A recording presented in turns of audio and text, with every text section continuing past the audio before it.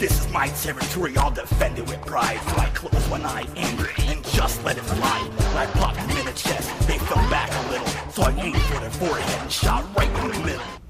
Hi guys, Wayne here for the Let's Play Kit Gaming channel, and today I'm going to show you a guide that will teach you how traps work in State of Decay. Once you claim an outpost, if you head home and into the camp layout map menu, you will see that your outposts have been added at the very bottom of that menu. If you press A on an outpost, you will be able to set traps. As you will see in this video, I have claimed 8 outposts around my base camp, thus stretching the red safe zone circle quite far. When all of these outposts are manned with traps, my camp is pretty much 100% safe from zombie horde attacks.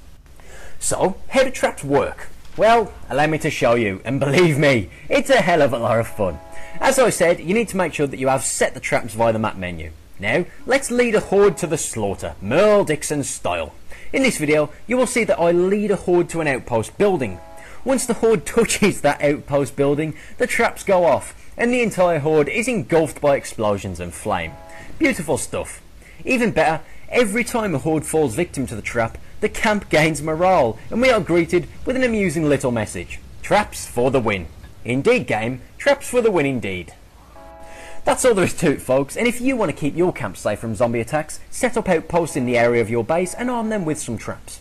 When you are alerted of hordes in the area, be sure to set them as your waypoint, head to their location, lead them to their demise, and enjoy the fireworks. Of course, if you're feeling lazy like I usually do, and you don't want to head all the way out there, don't worry, they will still fall victim to your outpost traps, whether you see it or not. Don't forget to subscribe to my channel for more State of Decay guides and content. And until next time my friends, Wayne here for the Let's Play Kit Gaming channel, saying goodbye.